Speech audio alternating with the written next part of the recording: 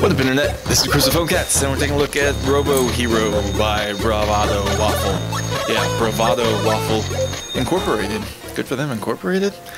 I think I saw this game on Reddit, and it's available on iOS, and they did like a Kickstarter thing to get it going, which is like this thing for startup projects where you can get funding and stuff like that.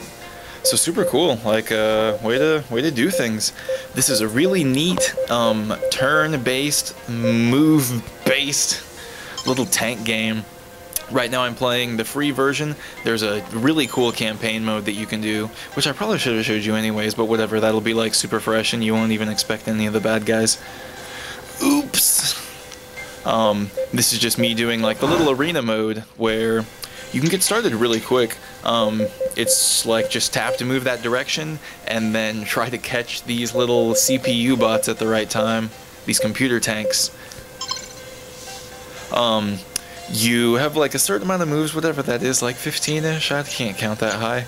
And you can move those amounts and then, or fire those amounts. In the free version, you do have access to like 3 different guns so far that I've been playing, and in the paid, there's all kinds of stuff. You'll see some of the other tanks using like these crazy like laser beams and different stuff like that, and I don't know. I think when I'm done with the campaign freebie stuff, I'm probably gonna commit. But yeah, here's me slowly plotting. I thought about speeding this footage up, but I still wanted you to be able to hear the background and kind of like, you know, like get a feel for what it's going to be like if you decide to actually get this game for free.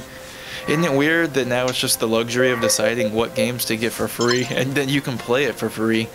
And I don't know, normally I end up buying them when they're good, but sometimes I walk into tank fire and then I get pissed off and then I'm not buying your game. I mean, I am probably gonna buy it, but that does happen a lot, to where like I'll be playing the free version of the game and then something bad will happen and I'll die and then get pissed off and not end up buying it. That's so shitty. Note to developers, make your intros super easy, but no, I hate easy games too. You can't win. I'm not buying anything. No, I'm just kidding.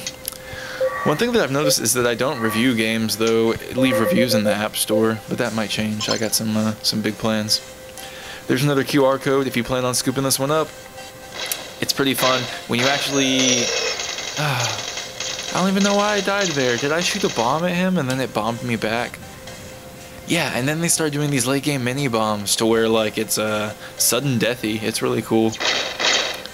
Check it out for yourself. Do the campaign first, and they have a tutorial.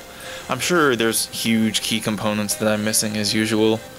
One of the last RPG games, I didn't even know that you were supposed to click the power-ups when it said power-ups. Jesus. But whatever, I'm learning. Hopefully someone else is finding cool games. Comment if you actually are gonna get this game. Seriously. Okay, that's it. And like the video. PhoneCats.